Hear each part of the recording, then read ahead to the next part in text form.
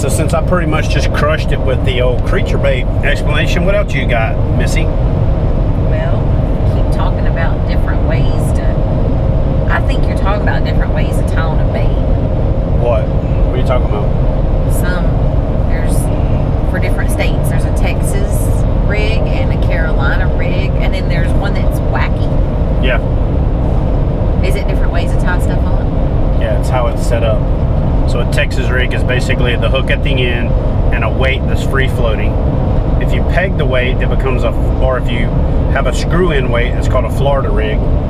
And then if you have a weight, a bead that clicks, a swivel, and a leader that goes back to a soft plastic on a hook, that's a Carolina rig. And then there's other different types of rigs. Why is it called wacky?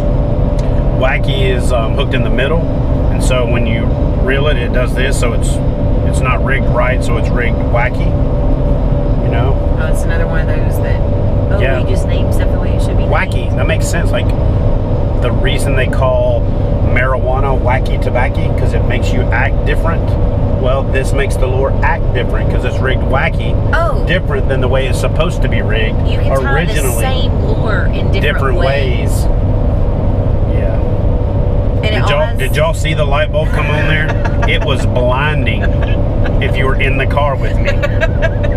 I mean, I'm talking, it just flashed. If you didn't see it, it's because it doesn't translate in video. But in her eyes, they're already blue, but they lit up bright blue. That was the actual light bulb coming on.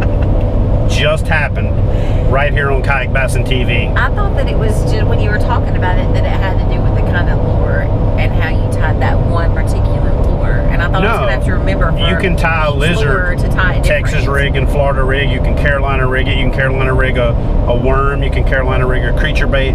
It's just a different way of rigging, mostly soft plastics. It's almost all soft plastics.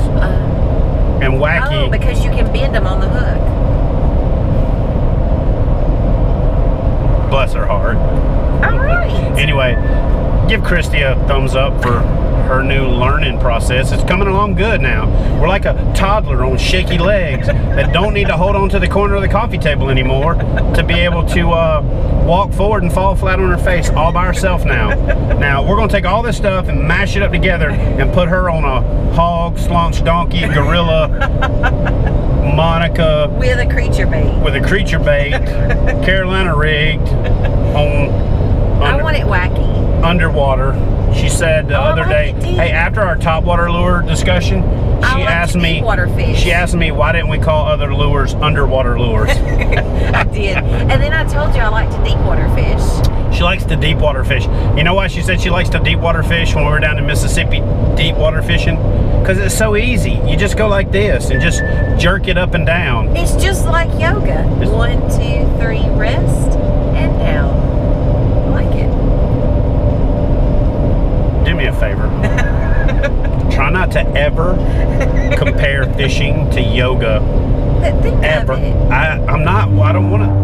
There's a rumble strip again. Sorry. You did?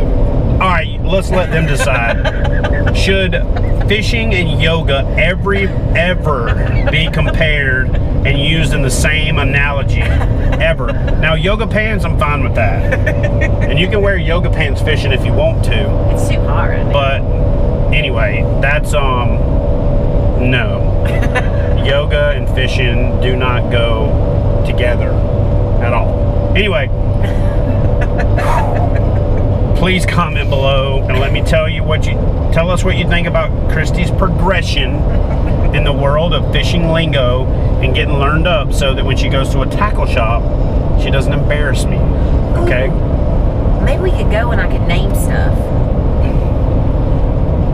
Okay, so we're gonna film Kristie being quizzed at the tackle shop, called Kristie Naming Stuff at the Tackle Shop. See how I'm doing this? We name stuff exactly what it is.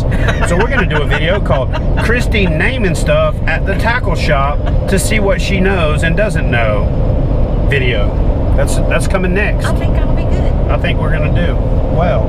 Anyway, please give the video a big thumbs up if you like it, and As always, don't forget to smash that subscribe button.